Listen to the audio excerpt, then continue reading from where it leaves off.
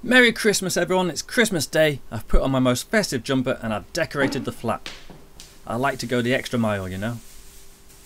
I'm up at 3 AM and I've already opened my present from Ride Concepts. Thanks guys. Some fresh Vice models. Nice. But I've saved opening my main present till now. I wonder what it could be.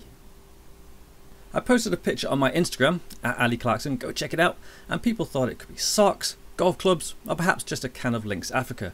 But there was another piece of the puzzle that goes with it. A present appears. Thanks Santa.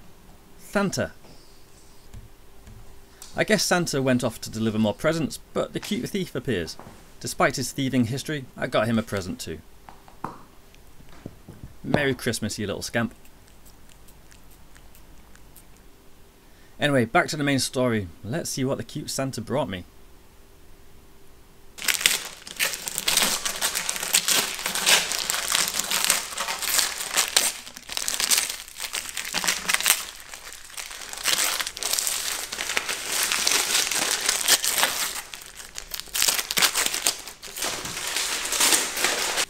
Best present ever, a 2021 Inspired Hex. I'm a lucky guy.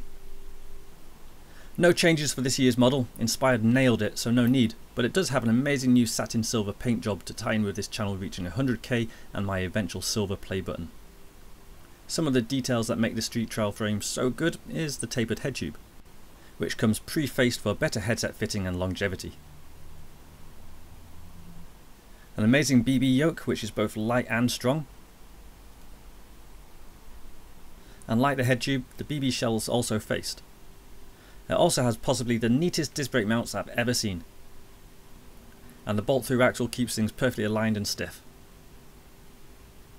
Those details plus the amazing finish, build quality, geometry and custom support makes Inspired the best street trials brand available. This is the Hex model, which has 26-inch wheels because, you know, a hexagon has 6 sides. I prefer the bigger wheels, but all of these details carry on over to the 24-inch 4-play model too.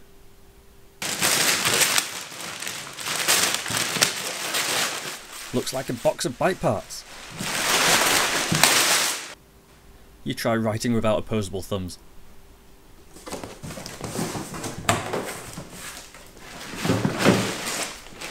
I was right, a box of parts which includes the matching hex forks. These have a threaded steer tube and matching top cap with an opening for a front brake cable to pass through. Plus a 15mm box through axle, although the team model comes with 20mm, I just didn't have a 20mm hub available. And a matching post mount for the brake. Santa didn't quite bring me everything on the list, so I will have to borrow some parts from my old bike.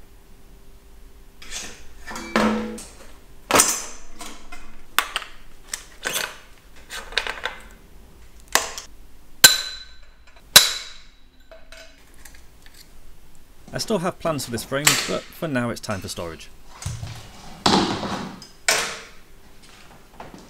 This Chris King headset is 2 years old now, but still perfect. Let's fit it.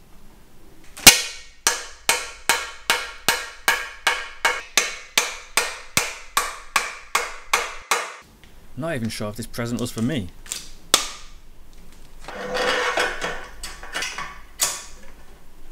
The cute Santa got me a 90x25 FSA stem. It's a little different, but I think it looks pretty cool. It's actually meant to run with a negative rise, but I like to think positively. That's much better. Also, every time a steel bolt is replaced with titanium, an angel gets its wings. By the way, if you want to know why I cut these slots in my headset spaces, then check out my top 5 street trials hacks video, link in the description. I cut the fork down and yeah, I know the top headset race isn't fully fitted, but the length is still good.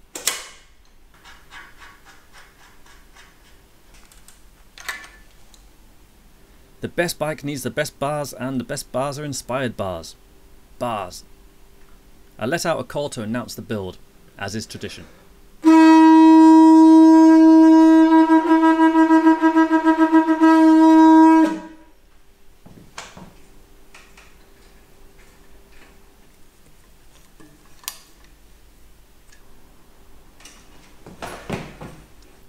I've built a lot of bikes this year, and this Hex definitely wins the nicest finished award. Not had a BB going this smoothly for a while. Like the headset, this Chris King BB is 2 years old and feels brand new. It's pretty impressive.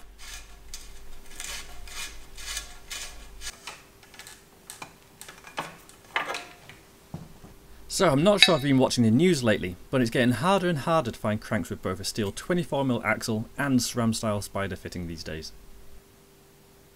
I don't trust alloy axles, and they don't trust me, and I can't fit the awesome Inspired one-piece bash and sprocket to Shimano cranks yet.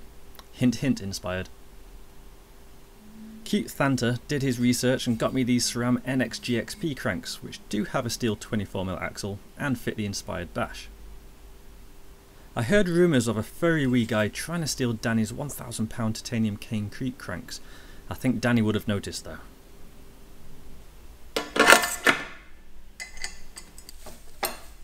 This really shouldn't have this wobble. Right, I thought these cranks trusted me, but they don't.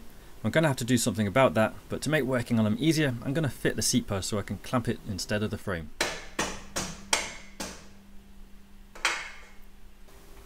It's an Inspired tripod BMX style seat post, and I hope this Hope seat clamp doesn't clash with the red Chris King parts. Now the cranks can spin, or not. Let's see what their beef is. Annoyingly, despite having a 24mm axle, where the non-drive bearing sits is actually narrower. My old crank shows the difference. So despite having new cranks, I'm actually going to use my old ones. They were a little beat up, so I filed down any deep gouges and stripped them silver. They look a little bit more presentable now. The silver doesn't quite match, but I'm not going to let that ruin my Christmas spirit. These cranks are lighter, so that's a plus. Actually, maybe I like these more than black. Speaking of black, my carbon light bicycle rims are 2 years old now too. I'll get some new ones at some point, but there's no real reason to stop using these just yet. I'll change the tyre though. I really like the Maxxis Crossmark Mark II, but I found some new models in the box. I have a Rimpact insert in here. I've not had it out since fitting the tyre, so let's see if the Rimpact has had any impact. Yes it has. Best inserts ever. I think it's fair to say my sealant dried up. Latex sprinkles, anyone? I normally clean my rim in private, but I'll bear all for you guys. I find GT85 and elbow grease works well for old latex. After a while, and some blisters, the rim will look brand spanking. Ready for the fresh kicks?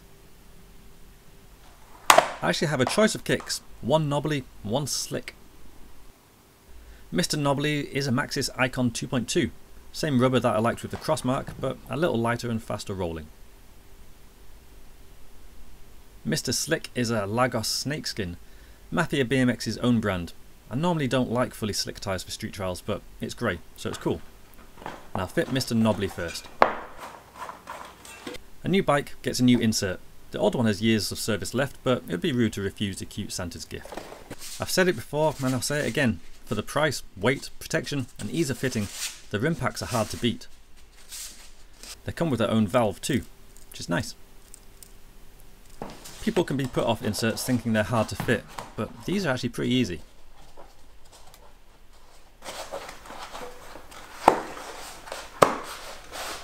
The key is to get the tyre bead under the insert and into the rim's channel to give as much slack as possible.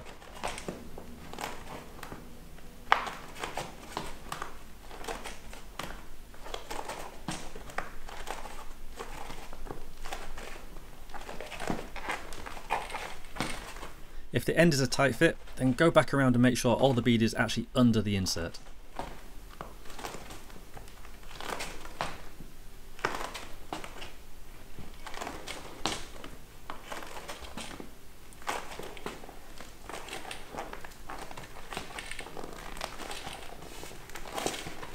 And there you go, tyre and insert fitted with no tools needed. And yes, the tyre is on backwards. No, that wasn't on purpose, and no, I'm not going to fix it. I inflate it without the sealant to pop the beads into place. The insert makes this a lot easier than without it. Super easy. Now the beads are in place, I can add sealant through the valve to avoid any embarrassing spillage. I quite like Continental sealants, but any of the big brands should work well.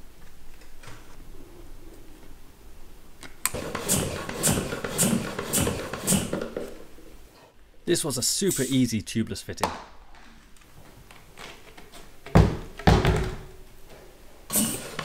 Unlike the front, purely down to not running an insert in the front wheel. What a mess.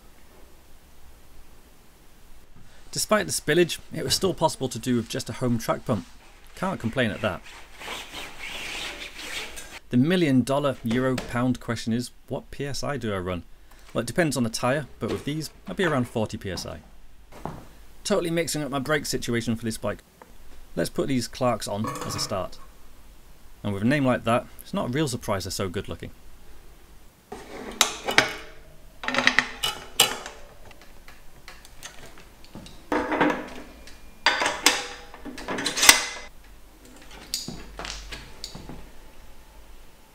Loving it so far. Now I don't fancy riding chainless, so let's bolt on a KMC Z1E HX. I measure once and cut once. Nailed it, but still needs a tensioner. 2-year-old Chris King hub still sounding like an absolute unit too. I reused my homemade titanium leaf spring tensioner. It weighs less than 20 grams, it's almost impossible to break, and provides a nice tight tension.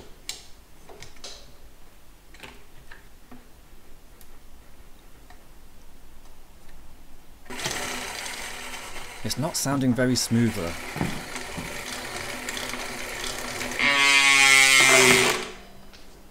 With great dexterity, I remove it again. The plastic slider is over a year old now, so it's time to replace it. I used polymorph plastic that can be moulded into shapes and sets into a nylon type plastic.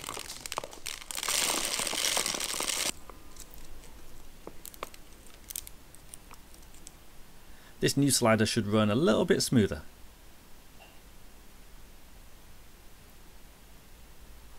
Inspired use a custom tensioner mount, but you could make something like this to fit normal bikes too. Before and after, much better.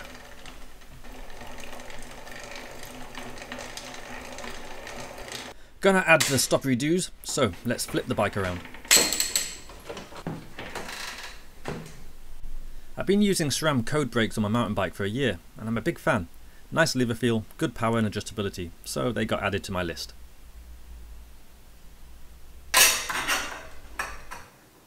Inspired's disc mounts are actually plus 20mm, so without adapters it fits 180mm rotors front and rear.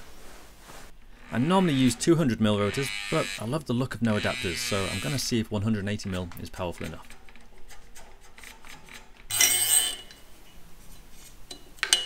Fitting the front brake is more labour intensive, as I like to thread it through the steer tube for a cleaner look and so it doesn't get tangled in certain tricks.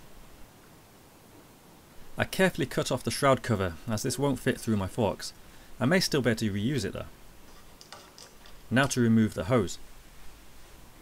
And then insert it up the fork's arse. And refit. Done right, no fluid should spill.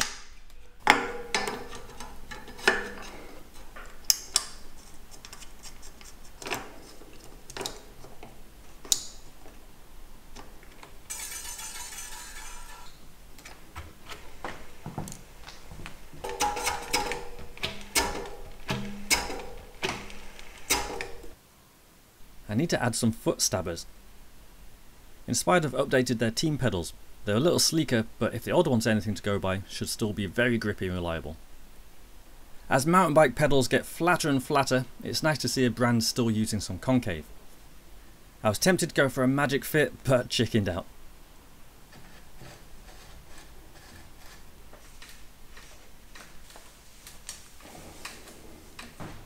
Silver and red seems to be the theme, so red ODI long neck grips appeared.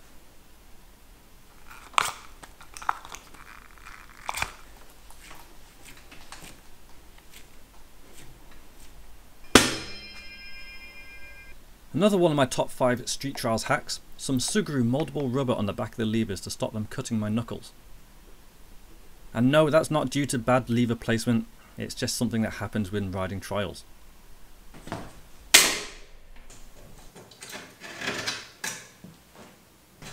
I fit a matching Inspired tripod chair thing.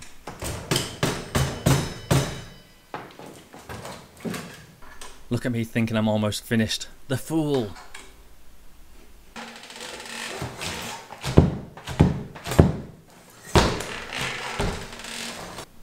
That short bounce made me think this stem is just a little bit too short. There's also this 100mm stem in the box, so let's try it. Changing stems is actually a pain in the arse. I have to be so careful not to spill any brake fluid every time I swap. And I've been riding a lot of longer comp style bikes lately, and I feel a slightly longer stem will make swapping back to this bike easier, as it won't feel quite so cramped.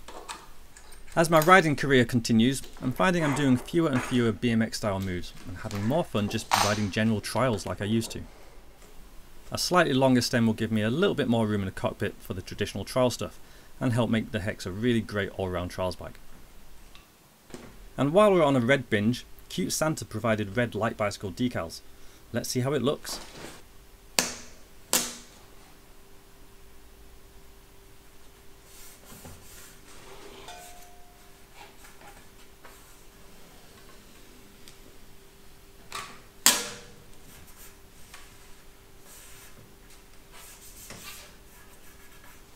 I think it can be easy to overdo colour coordinating.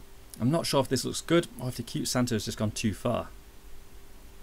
While I make up my mind on the redness, I'm going to add some radness. Sorry, I've been working with Hookit products on some signature frame protection kits.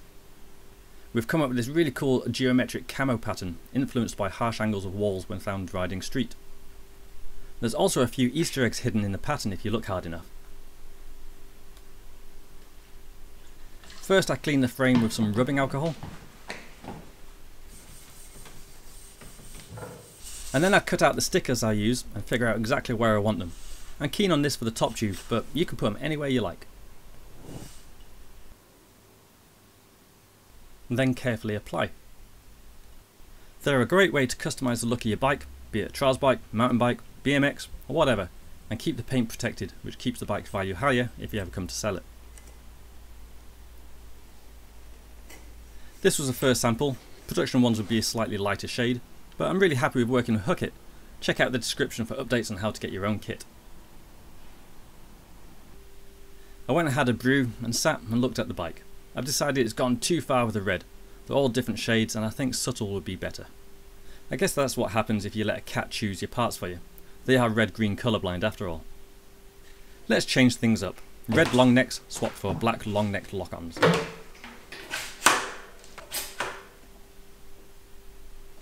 Red stem swapped out for my black stem I was using on my old bike, a giant 95x25. I felt comfy with this stem, so it makes sense to use it again. Rim decals removed. I'll probably get some black decals for some stealth branding later. I also swapped out the rotors, as I noticed the pads weren't really making full contact with the rotor. These ideally need deeper brake pads to work their best. So I've put on some Magura rotors, although I may get some SRAM ones after Christmas. At least these work much better with the pad size. And here's what it looks like now. I think that's much better. Just a subtle hint of red is all it needs. And here it is with the grey tyres. I quite like it. What do you think? Still not convinced on these tyres for actual trials use, but for skate parks and pump tracks, that'd be great.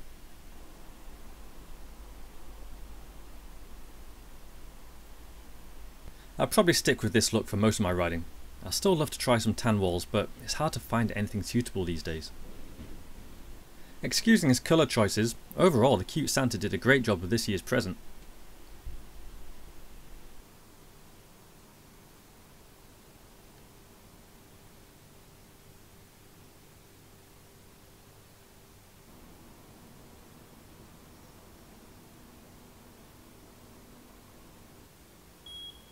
"9.8 kilos, happy with that. My goal was to get it under 10 kilos, so succeeded. I think it would be hard for me to get it much lighter than that and still be reliable. can't wait to get these brakes bedded in and get this bike ridden. Feels nice and tight and fresh.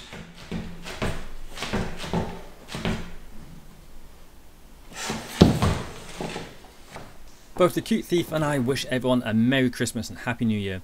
It's an odd Christmas this year, so we really genuinely do hope everyone is holding out and is able to enjoy themselves no matter your situation. Thanks so much for watching. Now go enjoy your day, and I'll see you next time. See ya! Special shout out to all these folk. These are my Patreon followers and they really do help me make these videos. If you want to join them, the link will be down in the description.